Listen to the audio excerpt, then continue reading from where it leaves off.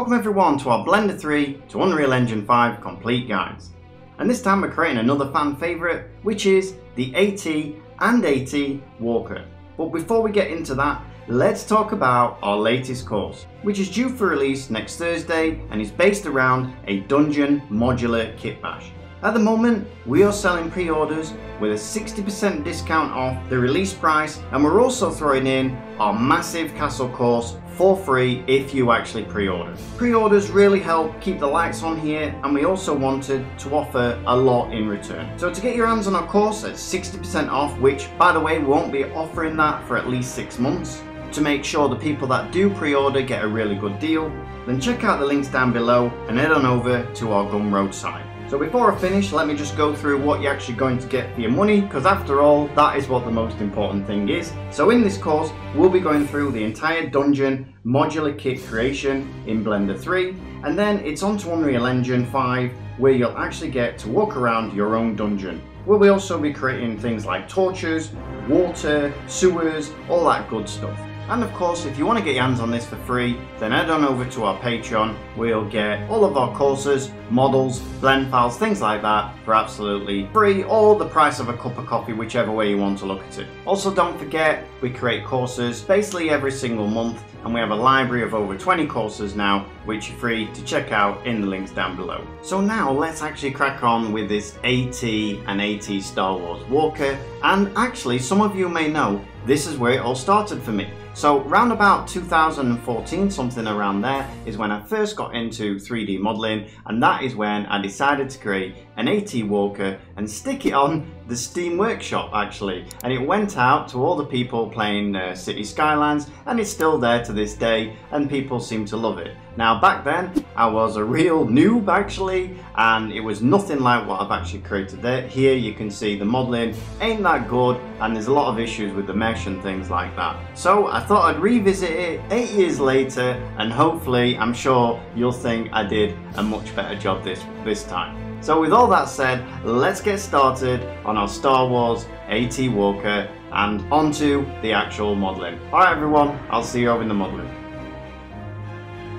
Welcome everyone to the modeling section of our AT Star Wars Walker, and the first thing I'm going to do is bring in a reference. Now because this one is actually so long, I'm probably not going to go through everything on here, but you will actually see the entire build except the back where I actually forgot to record. So apart from that, you will see the entire build, but you will of course understand how I actually created the back, because you will have seen the rest of the build.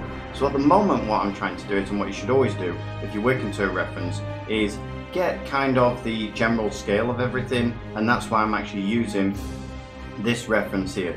Now there are a lot of variations of the AT Star Wars Walker, so what I did was I just picked one, and then actually I put my own kind of spin on it a little bit. You know, I kept to certain things, but then other times I pulled out some, you know, faces and things like that, just to create those plates and make it look really, really nice. We also did a little bit of that as well in Substance Painter. So you can see what I'm trying to do at the moment as well is work out how to actually pull all these little parts out, because what you can do is you could boolean, or you could go around and create cubes and stick them on and things like that, but it's much easier actually if you use the mesh that you already have to create these lines and things like that. So you can see I'm creating all of those edge loops down there ready to actually extrude in, so then you can see then I just take away those faces and then it's really easy. Now I do recommend, if you are actually doing it this way, you can, same as boolean, make a mess of your mesh, and what you should really do at the end of this build is go in and retopologize everything. We simply haven't got time to actually do that. That's the only reason why we don't do that. This build already I think came in at 6 to 8 hours, and that's kind of the maximum that we allow for every build. But if you were building this for a AAA, AAA just means a company with a lot of staff who basically can devote a lot of time to actually creating assets and things like that. If we were doing that, then this asset might have took 50-60 hours or something like that, you know, to add all the polish, to retopologize everything, ready for rigging and things like that. So although this actual Walker would be really, really easy to actually rig, because they're blocks, they're not You know, they're not like a human or anything like that. Nothing really needs to bend like muscles and things. It's actually pretty solid, and the actual parts that actually move, they're really easy to see. So you can see I'm adding in some little details on this actual main body of the Star Wars Walker, ready to actually boolean them out and just turn them then in the right direction. I wasn't actually sure if this would work or not, but actually it turned out really nice. And you can see there what I did is I brought in the ball tool, and when you bring that in, it's a free add-on within Blender, and when you bring it in, all you can do is press Control minus, and then well, first of all you grab what you're actually going to use for a ball, and then you actually grab the object that you're actually going to use the boolean on, and then you press Control minus, and what that does is it actually hides the boolean, and then you're free to actually move it out and move it in. Now, just so you know as well, if you do use that, up at the top right hand side you can press the N button to bring open the panel, and in there you can actually bring the boolean back. So if you don't want to use the boolean or turn it off or something, go to the N panel and you'll be able to actually fix it. Alright, so I'm working on the neck, and you can see there I used a nice technique where we just basically used the cylinder that we'd already got there just to create that, and then just mirror it over, and I think that's what I found the easiest way to actually do that. The neck actually wasn't the part that caused me problems.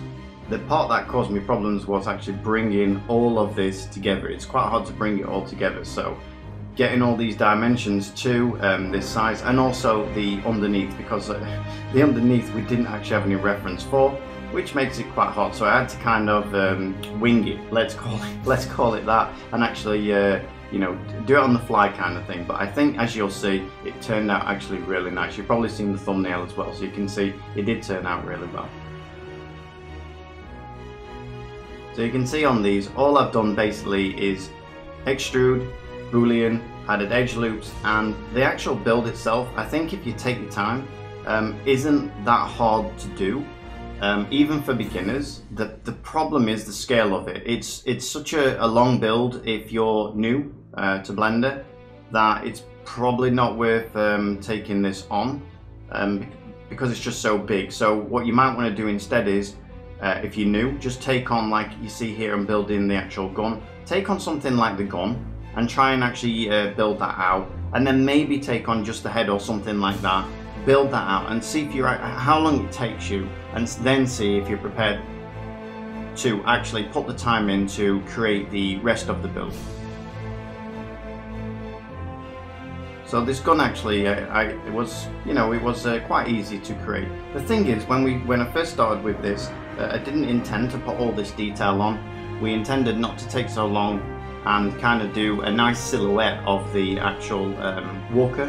And in the end though, because we were going to let Luke actually come in with Substance Painter and, you know, do all the little details and things like that. But in the end I got so into actually building this, as you do sometimes, that we decided to, you know, create the whole thing near enough in Blender, and there was very little work actually to do in Substance Painter.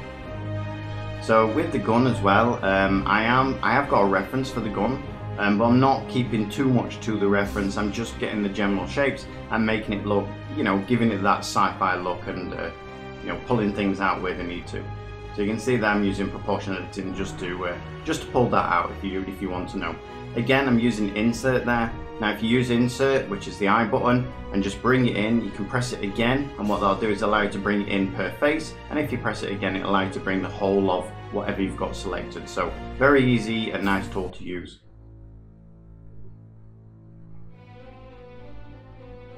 The actual AT Star Wars Walk has a really nice silhouette actually. To say when it was, you know, developed and brought out, and how simple actually the actual you know, the whole of the thing is. It's a really simple design. It's very iconic, and it's down mainly to the silhouette. It looks formidable. When you first saw it in the 80s, walking through the desert, it really did look something special. Let's put it that way. And of course, that wasn't done with CGI. It was done with you know, models basically.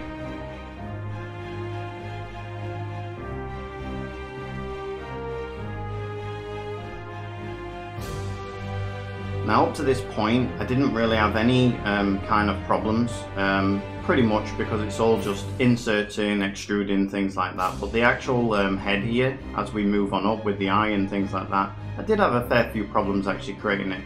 It's not so much the shapes, it's more of the overall shape where it's actually bending. So for instance on this walker, you can see that it goes from the top, it bends all the way down to the bottom, and it also bends out going towards the neck, which makes creating things quite hard to do. So you can see as well, I did actually mess up here. I went to put an eye in, and on closer inspection, because it didn't look right on references and things like that what I found on Pinterest, I could see that the eye, it's not really booleaned in, it's basically just stuck on the side. And to make it look right, I needed to basically get rid of this eye. But first of all, before doing that, I built the side of it, as you can see there, and I can see, okay, that's not looking right. And now you can see, I'm actually trying to come in and fix it. But the problem is, of course, when you've booleaned something like that, it's very hard to fix it. So what I'm actually going to do is, in a minute, get rid of the entire boolean and just recreate that, as you'll see. So I'll put this on the side. That's more like the eye now, the iconic eye. But I can see that this ain't gonna work. I try actually filling it in like that, and then I just get rid of the whole thing and completely fill it in again, as you can see there, and then that fixed it. So sometimes you just got to go back and fix things in that way just to make sure, because when I was shading it smooth, it just wasn't looking right, because you've got obviously all of those edges and things like that, and made it really, really difficult. Now the problem I did have with the eye is, the eye, when you look on the reference, any reference on this Star Wars walker, it looks round, but it obviously needs some sharpness there, because it's supposed to be part of the metalwork that's actually, you know, part of the walker. But it was really hard to actually get that correct, you know, get enough actual hardness on the shape.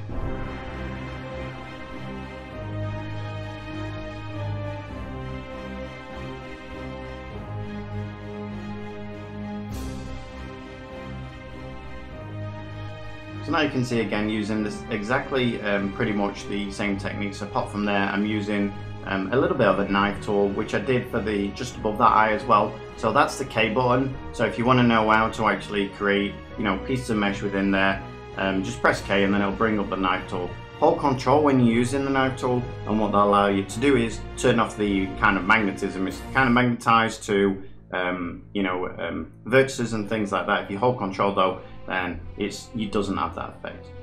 Alright, so now I'm creating like the weapons that are on the side of the AT Walker, and you can see again these weapons, they're quite weird actually. They've got like a shield on them, and we need to make sure that we generally get the silhouette, as we're doing with everything, and then once we've got the silhouette down, then we're free to kind of put our own, you know, kind of slant on things, and just free them to a little bit of artistic freedom to make them, you know, look the way that we actually want them to.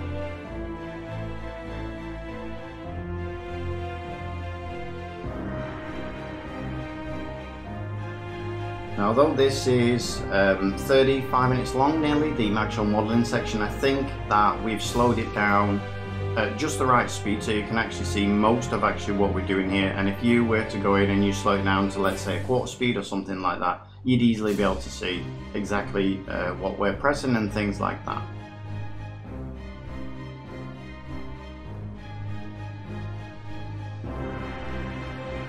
I also try, when I'm doing things, to keep them the same throughout the actual build there. So you can see I pulled them out on the other weapon as well. So try and keep a similar theme throughout. Don't stick parts on which are completely different to other parts. Try and get away from that, and try and keep, you know, if you're going for a sci-fi look, try and keep that actual artistic look of actual sci-fi, not something that looks like it's medieval stuck onto the side of something that's sci-fi. Try and, you know, develop that artistic freedom in that way.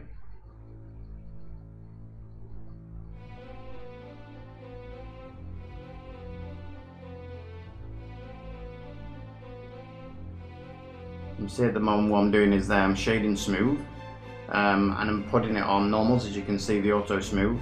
But I was having some problems in just making sure that it was, you know, completely shaded smooth and looked like actually a hard edge, which sometimes can be difficult.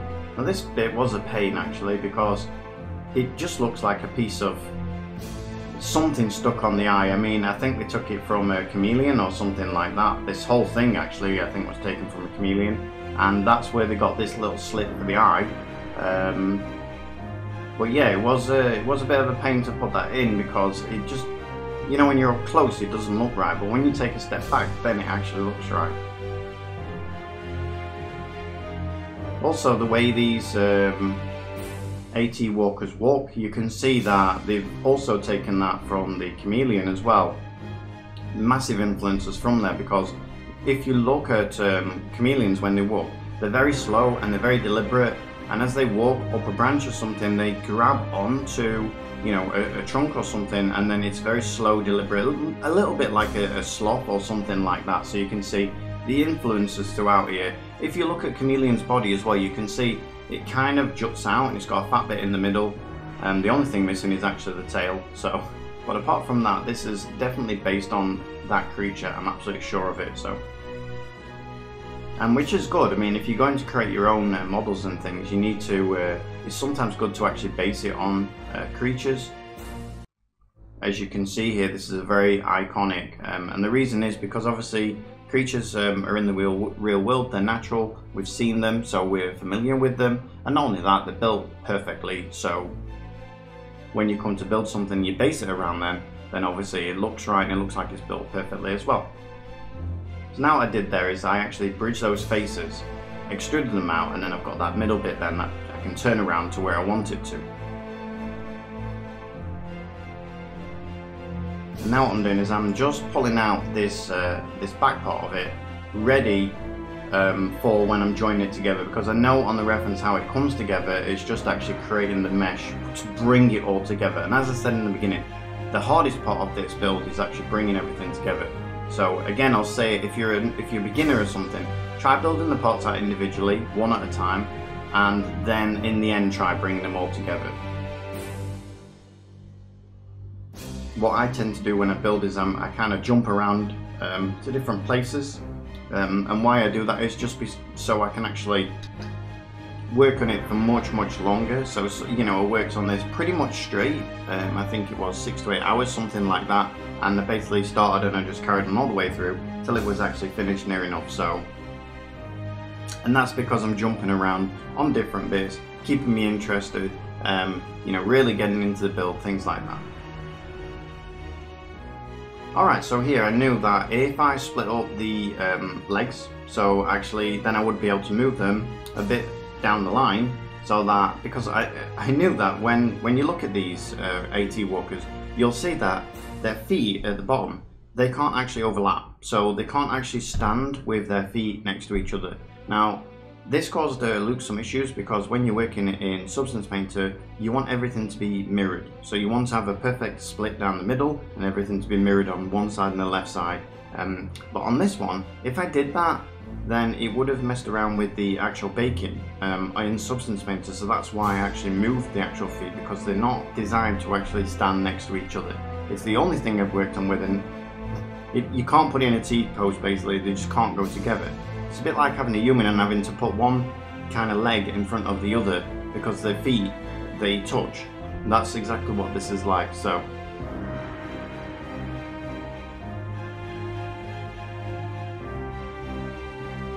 the other thing is with building more detail, you can actually get a better sense of scale when you put in more detail. The less detail you have, the harder it is to convey scale.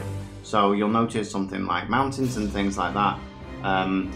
Lots and lots of sharp points, lots of edges, things like that, and it gives it a sense of scale then when you pull it out.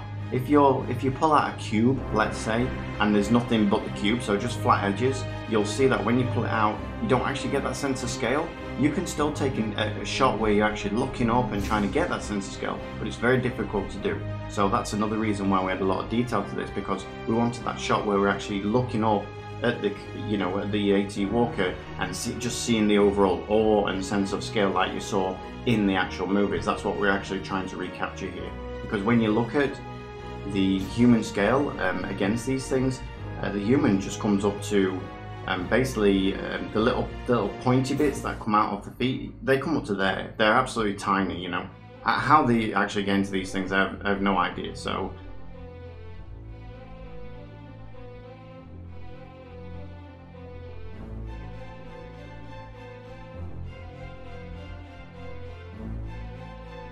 now you can see that those feet, again, they're quite iconic, and the main silhouette, you need to make sure you get right, which is what I'm trying to do. Those parts on the actual feet, or ankles let's call them, they're not actually round, they're actually oblong. Now if I put round ones in there, it's not going to look right, so that's why I'm trying to just get that silhouette nailed down. I'm also actually thinking all the time when I'm actually doing this, like, are we actually going to rig it? And this actual model actually is easily capable of rigging. So if any of you guys download this, you can rig it as easy as anything. It won't be hard at all, because again, all of the points, they're split. So anything that needs to turn, as you can see in the build, you can just put a bone there, and then you can easily turn that part, and then just weight it to the rest of the leg or something like that. So really easy to rig this if you wanted to rig it. And the head, of course, again, would be really easy because it's all split into sections. So like even this bit here, the ankle is split into sections, and as you can see, that actual long part in there, you can actually move that left and right, and it will slide in and out of there, again making it really easy.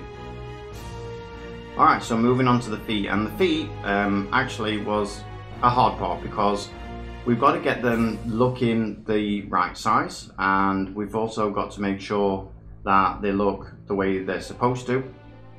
And I feel like the feet on the actual reference were a little bit too big, so they poked out a little bit too much. So I decided to make my feet a little bit smaller than the actual reference. You can see there again, what I did was I made use of the knife tool, but I didn't hold control or anything. Instead, I just clicked on the vertex to get that nice even line going up all the way around, as you can see. Now these are the toes. Now this toe is how big a human would be. That's how huge these things are. And you can see at the moment that my toes are really long there, trying to match the actual reference. But once I tried to put these legs together, as you'll see, they didn't actually match.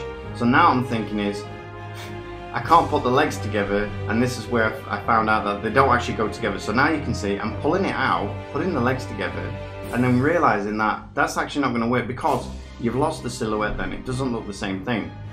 So we had to go back, put them next to each other, make those toes a little bit smaller, and then mirror it over the other side, and then you'll see that I actually use the joints to bend the actual legs to put them in place. So you can see at the moment I'm going to mirror it over the other side, but before I do that I might as well put this like kind of bolt on there. It's like one of the main bolts that holds the, well, probably takes oil or something like that, or some fluids down to the actual, you know, bottom foot to make it work correctly. So now you can see, look, I'm actually changing the orientation, and now because I've done that, now I can actually move the whole thing like you see. So there you go, just working out, right, can it be done? Yes it can. Okay, let's finish this off, and then let's mirror it over the other side like so, and there you go. And now let's apply that, and now let's come in and actually move this foot. Now what I was worried about when I did that is that the foot, obviously when you move it forward, it's not going to be level with the other foot that's you know, in the middle, because as you move forward the foot will naturally go up, and if you move backwards it will naturally go up again. So you can see that what I did was I was playing on the fact that we're going to put this on a kind of sandy desert, so we're not actually going to, you know, see that. But if you put it flat on a plane or something, you definitely see that two of the feet would be higher than the other. Alright, so now I'm bringing in lighting, which I always do around this point, just to get a feeling of what it's going to look like, checking out my silhouette. And I've basically put some HDR lighting in there with an actual gradient, which is free actually on our Gumroad, I think. I'm sure we've got an HDR lighting on there, so check that out.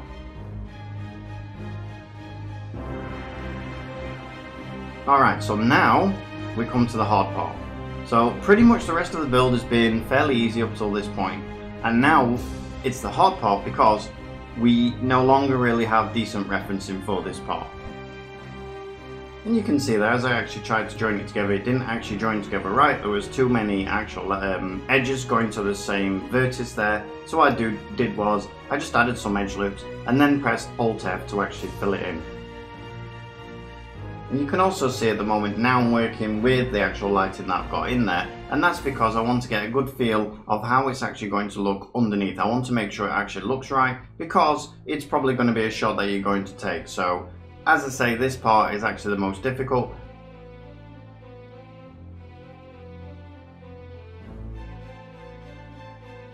It's kind of like bringing everything together in the middle and hoping everything meets up from all the little parts that you built before. So now I'm actually starting on the back. I'm just trying to get the first back part in. I realise that this is never going to work, this part, so I end up deleting it in the end, recreating it, and there you go. Like so, and I'm much happier with how that one turned out. And then I'm gonna, I think, move on then to the actual underside of it. Just getting a general shape first of all of the silhouette, because then that will actually help me develop the underside. Because if you look at the underside of the AT Walker, you'll see that there's kind of a tube going all the way down the middle that connects all of the legs and things like that up, and that's basically what I'm trying to do here. So I know that once I've got that back in, then I can kind of come in and connect everything up together. Without it, it's basically going to be much harder to do. Again, I'm using the ball tool that's free within Blender. And there we go. Now I'm actually starting the underside of it because I have something to actually reference it against and fit everything together.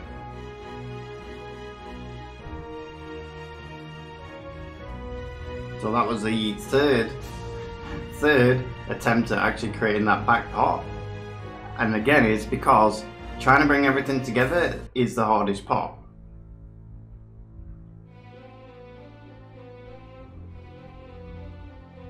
So I'm just building it out a little bit, but I do come back to this right at the end, and you won't see it because I forgot to record, but you'll see it on the actual turntable and things like that.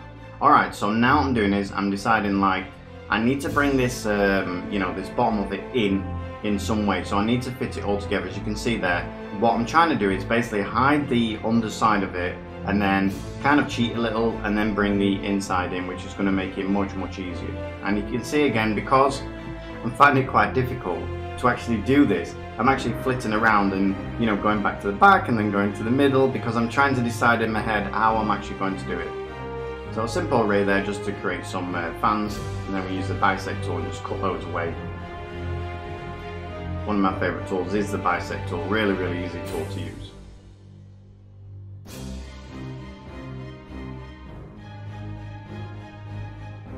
So also the other thing is, at this point I think I was on around 6 hours, something like that, and you know, we only get a certain amount of time here to produce each of these, and obviously we're in course development as well, so we have to make sure that all of these are pretty much done and dusted within 10 hours, something around there for everything. That includes setting up all the environments, all the textures, everything is around 10 hours, which is actually really a small amount of time. Normally, as I say, anything in, you know, creating assets and environments, you normally would be talking 20-30 hours minimum, and then for a really high-end model you can sometimes be talking 80 or 90 hours on it. So it's a fairly big ask, you know, every week when we create these, but we always manage to pull it off. Normally we just have to cut a lot of corners to actually bring our end results, or it would be in 2 parts, or it would be, you know, 3 hours long or something like that.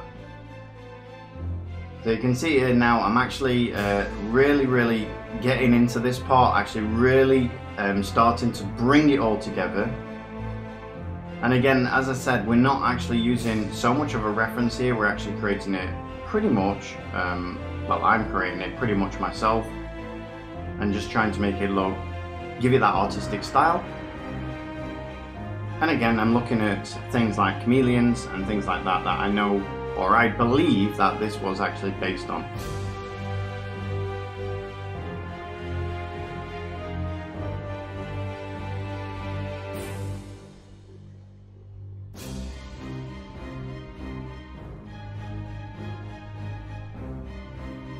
But I will say it again, like the actual build itself, it's not something that's technically difficult. Pretty much it's the same tools over and over again. The hardest part, if you are taking this on, is bringing it all together. So just make sure, as I say, just take a small part of this and create that, and then see how you go from there. So now I'm just adding all of the kind of bumps and lumps and booleans and things like that really make this up. Because if you think about it as well, if this AT Walker didn't have any of those and they were just plain boxes, it wouldn't look the same, it wouldn't be as formidable, it wouldn't look as realistic. So that's actually what does all the work.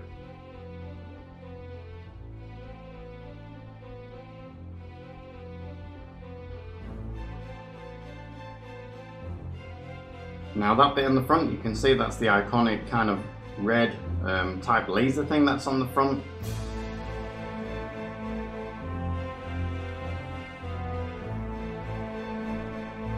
And now basically I'm just finishing all of the little parts off now. I'm not sure actually at this point if we've finished the underneath. I don't think so, not quite yet. But what I'm doing is now I'm just coming in, adding all of the little parts to it now.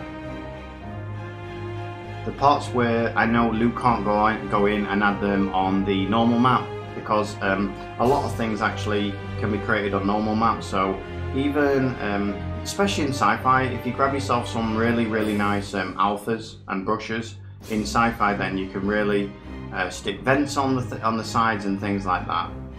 Alright, so I did actually do the bottom. So what I'm actually doing now is just pulling everything together, making sure everything's like selected. You can see that's what I'm doing. Now I'm doing is adding the materials, and now basically I'm coming to the back, but you won't see that because what I'm actually going to do is basically split all there you go, the back. I think no, it's not right, not quite there yet. I'm basically going around now, I'm just making sure that everything's correct, all the dimensions are correct, and then I move on to the back. I think the back at this point is actually done, and now I'm just creating that actual plinth. We wanted to give it the look actually of, like it's actually on the plinth, so something like from White Dwarf or something like that, or one of the little marines where it's sat on a huge plinth. That's what we wanted to do, because actually if you went in and fixed a little part of this mesh and things like that, you could definitely go in and 3D print this. And not only that, you could probably go in and 3D print this like a huge actual AT Walker if you printed it out in little pots or something. So yeah, you could absolutely do that if you wanted to. Alright, so now I'm actually trying to get rid of the sand that I've actually created on the outside. I use a boolean, and now I'm just going to pull that in just to make that sand actually sit on top. And now let's pull down the edges.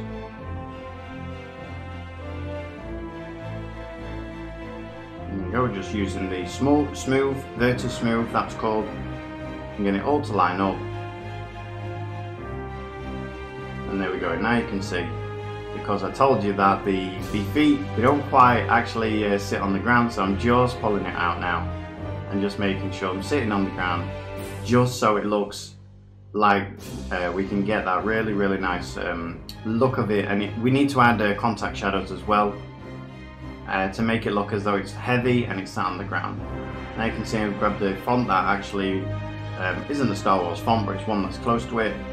Look really nice, so that's the one I used. Then I just needed to actually use Simple Deform just to bend it round. I just need to be careful here. I wanted to try and add in some subdivisions to actually make sure that we could bend it, because when you're actually using Simple Deform, you need to be careful that you've got enough subdivisions in to bend something. Now you can see what I did was I tried filling, I've got 3 of them out there, and the reason I've got 3 of them out is, one I'm actually using a very high subdivision on, one I'm remeshing, one I'm using a lattice on. I've got 3 there, so I don't have to actually go in and recreate the actual, this AT Walker logo that I've put on there, and that's why I've done it. In the end though, I actually just went in and used an actual lattice, so it did make it really easy.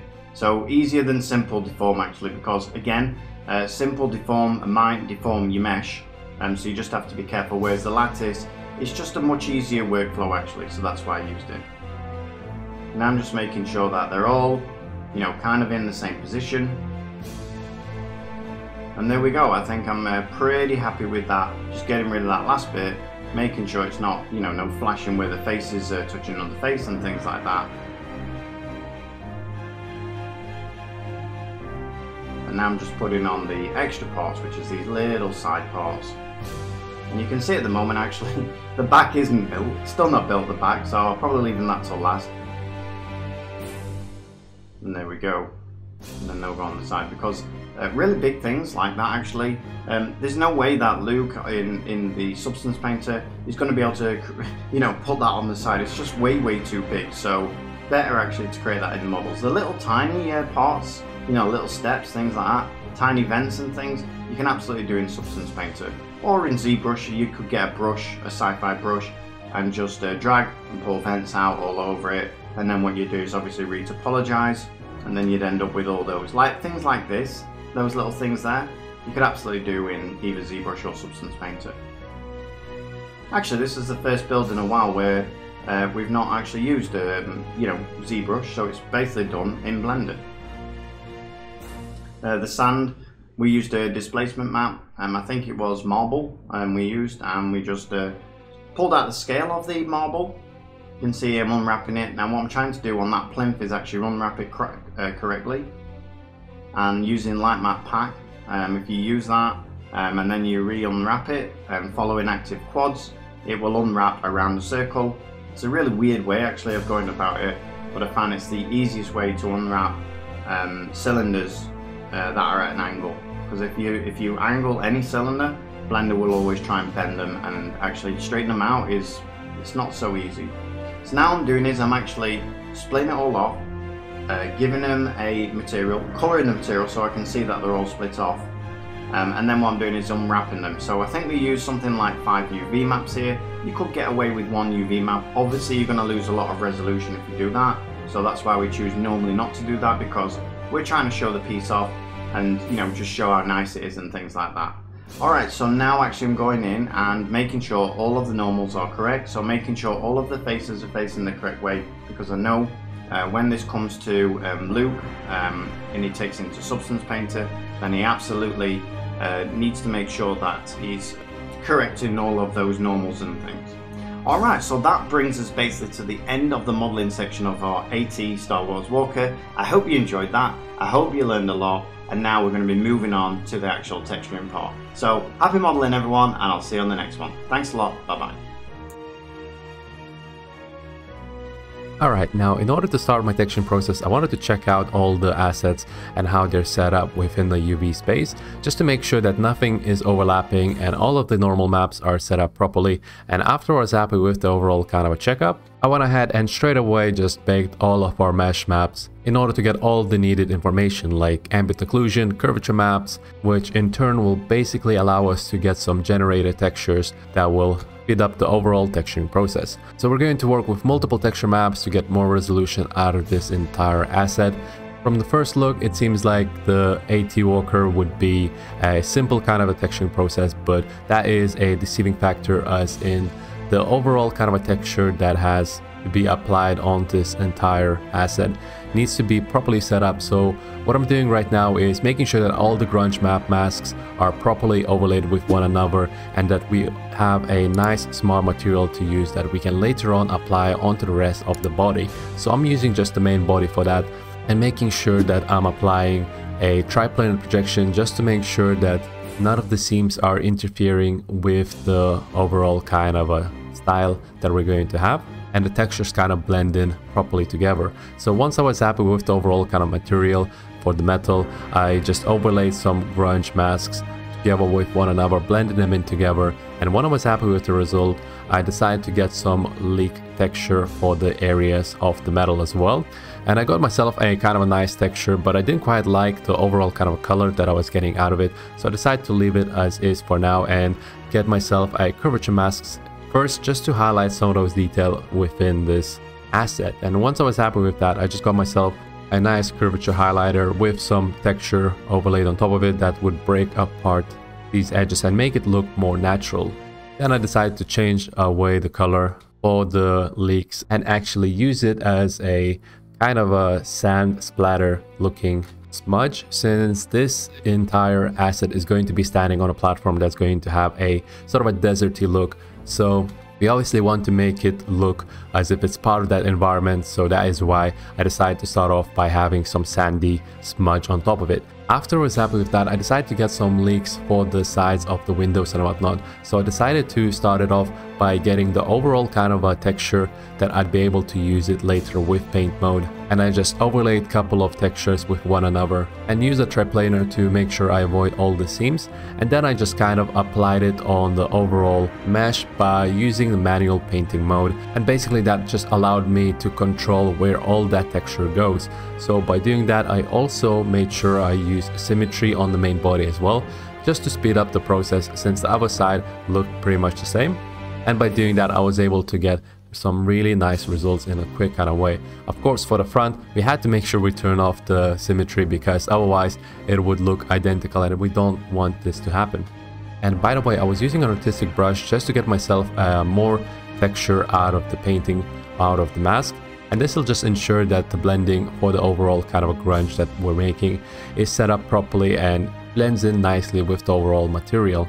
So once I was happy with the overall kind of a design, I decided to play around a little bit more with the masking and just get more of the grunge. I kind of realized that underneath the metallic that we're having is not set up properly and it doesn't have enough dirt to kind of support the overall design for this metal, and it would look otherwise too plain. So what I decided to do is I decided to add a little bit more of a kind of a oily, gritty look that just has some splatters all over the place.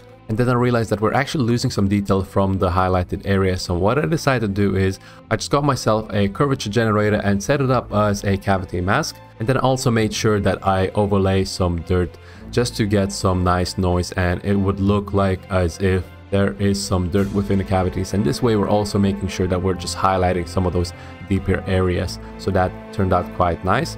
So once I was happy with the overall design for the metal, I just ended up duplicating this entire material and just using a brush the same way I did for the main body and kind of highlighting some of the areas where there'd be more of a leak result that we'd get within joints and whatnot. And then I realized that for the bottom of the feet, I need to make sure that we add some wear as well. And so I decided to use a position mask and just got all of the bottom of the feet highlighted. And this way I was able to apply some of the dirt for them. So once I was happy with that, I moved on with the head. I tried using the symmetry and then I realized that entire head is turned slightly towards the side.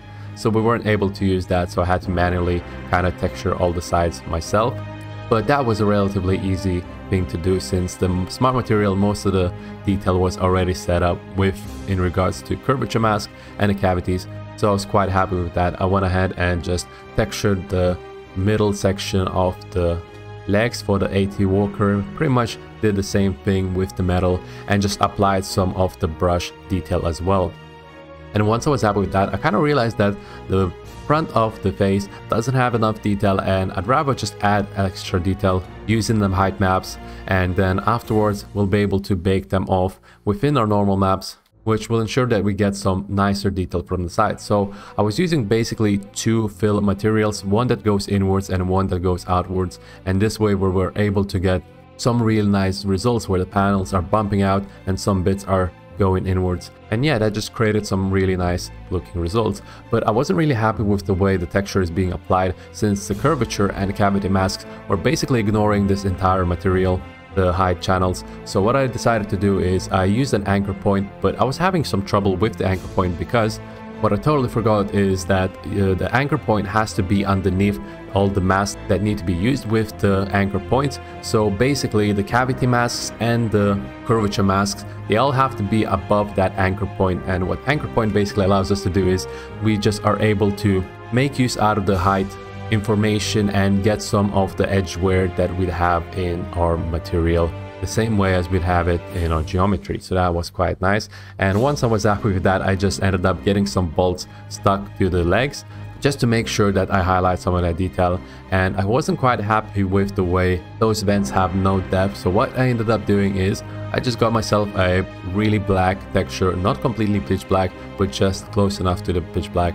And then I completely turned off the roughness channel so we wouldn't get any of the gloss from the sides of those panels. And then I basically masked out all the gaps and left it as is. I think it created a real nice kind of a depth to those vents. So once I was happy with that, I ended up trying to get some sand textures, and I was firstly, thinking about just creating it manually using masks and grunge masks provided within the Substance Painter itself, but I wasn't quite happy with the results. So what I ended up doing is I ended up just getting a texture from Substance Alchemist that has a really nice sand texture. I just got it exported out, and I basically applied the upper mask that I had previously to highlight some of those bumps, as well as I made sure to use a position mask to highlight those hills and make sure they kind of stand out a little bit more. And once I was happy with the overall kind of sand texture, I actually came back to it later on and just adjusted the color value a little bit just so we could get a nicer looking texture.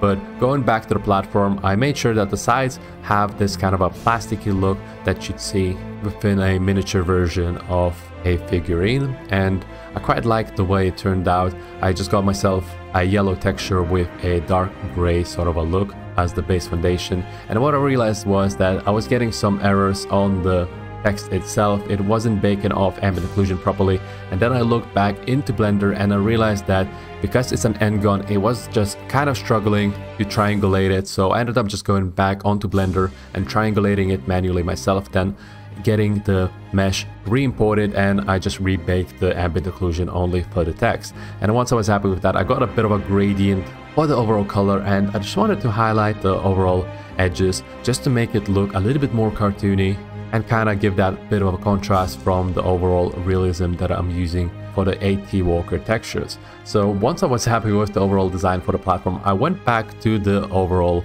kind of a design, and I really wanted to highlight some of those leaks. So I actually got myself some stamps from within the Substance Painter, and I just got myself some darker leaks for more specified areas. I was playing around with how I'm going to set them up and how I'm going to make them look nicer, but in the end I just realized that I just need to make sure that I only have it for some specific parts, just to make sure I break off the overall kind of a design, and the material itself wouldn't look as bland by having this one material applied onto the overall design.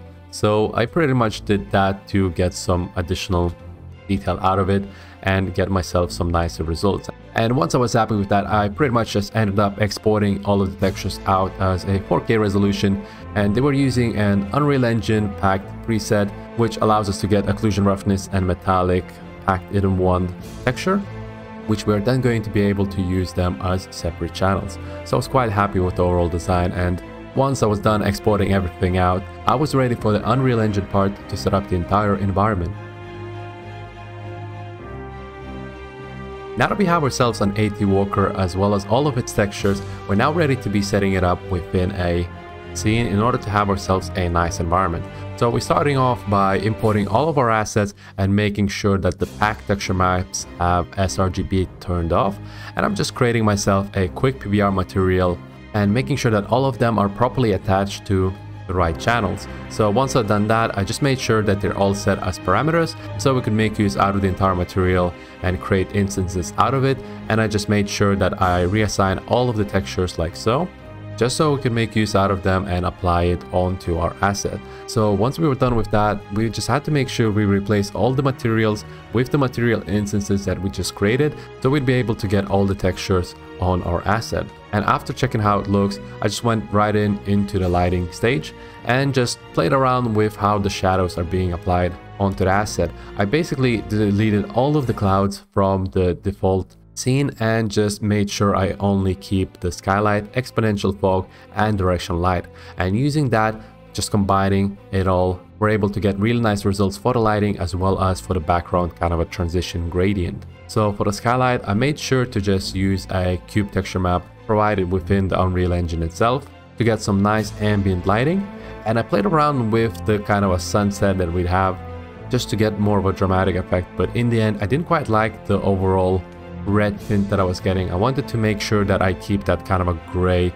color as visible as possible and didn't want to have any kind of a tint, and so I made sure to remove the tint later on. So right now I'm also making sure I'm adding some action to this entire kind of a scene and just adding some beams. So I'm using a modeling mode to get some capsules, and AT Walker is shooting them out.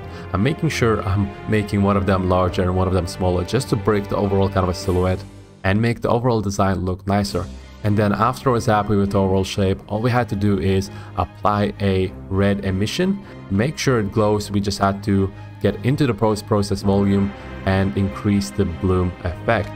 but doing just that kind of bleaches out all the rest of the colors as it tries to give bloom to the rest of the asset as well. So what we had to do was we had to make sure that the threshold is increased so the bloom would only be applied onto the brightest areas, in which case this happens to be the red emission. So once I was happy with that, I ended up just playing around with the kind of texture that you get on the feet. I didn't like the way we didn't have any depth next to the feet for the sand, and it looked like the overall kind of design was just floating on top of the platform. I didn't quite like that, so I tried playing around with the ambient occlusion and kind of increasing its strength, and was hoping that would fix it, but it didn't quite give me the same kind of results. So what I ended up doing in order to get more depth out of it was going back to the substance painter and actually kind of darkening the areas for the sand around the feet, and this way I was able to get some nice results, and it looked like it was standing on top of the platform itself, so it was much nicer.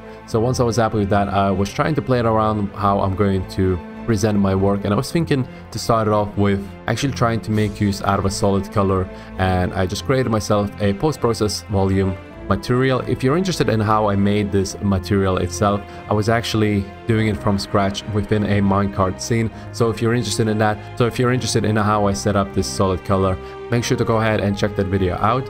And right now I'm just playing around with how I'm going to present it and set it up. But basically I used a high resolution screenshot, and it actually has a custom depth that removes the mask itself, but I find that it gives some sort of a flicker for the background, so I tend to just make myself a custom post-process effect that fixes that issue. I tried making a solid color background to key it out in a post-process, but then I realized that I was using a bloom effect, and because of it, it was just going to give me some nasty results. I played around with Photoshop a little bit, but even in Photoshop I wasn't able to get some nice results out of it. So instead what I ended up doing is I just left it off as a simple gradient, since I quite liked the overall result. I just wanted to try to remove the background color because that would have given me more control on how the gradient is being transitioned, because right now when we're having the gradient in three-dimensional space, when we're rotating the camera to be like above an asset, it'll change the angle of the overall asset and as well as the gradient itself. So we're going to get a different result on a gradient based on the angle of our camera, if it's looking upwards or downwards. So yeah, moving on, after I was happy with the overall screenshots for the images, I wanted to get some videos as well. So I started to set up some cameras, and I just got myself a level sequencer and cine camera actor and just started playing around with the shots. The first shots that I got myself was some panning shots, the front view and the side view, just to make sure I have some basic renders. And then I was playing around with some more interesting shots. Of course, we had to make sure we have some turntable set up as well. But once I was happy with that, I just basically set up a focal point and attached the camera to it. And when I'm rotating the focal point, we're able to have a control of how the camera is being moved. So that's quite nice. In a way, it's sort of like using a crane motion, which Unreal Engine also has it, but I prefer to just work it manually myself, as I feel like I have more control over what I'm doing. So right now I'm just setting up all the shots and making sure I have some nice renders. I'm trying to figure out if I want a couple of shots to be from the low angle, just to make the overall miniature look way larger, and I'm trying to figure out what kind of lens I want, how close I want it to be zooming in and whatnot, and how much distortion I want within my view. So by playing around with the focal length, you're able to get some nice distortion, and I didn't want to go overboard, but I didn't want to make it look completely flat. So I got myself a value that was just kind of in the middle. I think I used a value of 15 with a universal zoom lens, and I was just able to get some nice results out of that. So after I got myself some main shots of the overall asset, I decided to play around with some close-ups as well, and I only got myself a couple of close-ups, and one was for the head and another one was for the leg, just to make sure that I highlight some of the nicer areas with my renders. And after I was happy with that, I decided to play around with kind of an aerial shot. I got myself a camera to move over an entire thing, and then while it moves using that focal point, I just made sure that I also rotated my camera downwards so it would pick up more of that detail while it's going over the entire asset. So once I got myself all of the shots, I just got myself a movie renderer plugin and just got myself a preset that I always use, loaded up, and basically exported everything out as a JPEG sequence, which I then use Premiere to stitch everything together and get myself some videos out of them. And that we're finished with it all, let's go ahead and review the entire process. The modeling part took 5 hours and 30 minutes to complete, as in order to model the asset you need a lot of details to add, but the section wasn't that technical or difficult. It had a few parts where you may need to do some research on how best to create it, but apart from that it was pretty much straightforward. The hard part comes into play from 2 things to bear in mind. One, if you're new to 3D modeling, this AT walker may simply be too big of a project. It has many parts, and although I did create another variation when first starting out my own 3D artist journey, it was very basic as opposed to this version of a build. In other words, if you're new and want to create this, then go right ahead, but keep it much more simple than this design. The other hard part of this build is getting the references for everything, especially the undercarriage, which to be honest I couldn't find really anything on it except for some schematics which are good for scale but was hard to visualize on. So all in all, I'm going to give this a solid 7 out of 10, with it not being as hard technically as our previous project, the Witcher Tower, but it was harder to bring everything together. The texturing part was 1 hour and 40 minutes, as although there aren't a lot of texture variations for the asset, we do need to make sure that we add custom detail throughout the texture to ensure that the entire AT walker is not just a bland looking mesh. So to start it off, I had to create a smart material for the metal, which could be easily applied to an entire mesh. The texture uses a variety of grunge map blends as well as generators to make sure it brings out a detail nicely out of the guy's metal shell, whilst still making sure it is consistent with the metal design. Also, I made sure to paint in some custom leaks manually where needed to ensure I highlight some of those vents coming out of the mesh. All in all, although it looks quite simple to texture, because of its seemingly simplistic color, that only means that all the smaller detail will stand out even more, and so we had to focus on tweaking all the values with more care. With that being said, I don't think you can go wrong with texturing this entire asset, as it already has a really nice look with just a solid material on. So making use out of it and playing around with textures would give you a really nice look, as long as you don't overdo it with detail and not make it just completely noisy. So all in all, I will give this one a 3 out of 10, only because we had to manually paint in some of the detail, which might be harder for a beginner to do. The environment setup part took 1 hour and 20 minutes to set up, and keep in mind that it is including with all the camera setup as well, so it was a relatively fast process. The main reason for such a short setup was because of the reason that we wanted to make sure that we set this up in a way that it would look like a miniature version of an AT walker that you could just buy off any store with a Star Wars miniatures. There was no real need to create any particle effects or anything like that to create motion within a scene. We just had to make sure that it looks like a nice still motion with some action in it. And that is why we also added some beams to both of those heavy laser cannons to make it look like it's in the midst of a fight. By simply applying emissive texture with a bloom effect, it gave the right kind of results. Then the rest of the work to set up the scene was simply playing around with the lighting and getting the right type of gradient for the background. So all in all, I'm going to give this one a 2 out of 10, as all it took was just to focus on presenting the model nicely and show off the work without much of a fluff.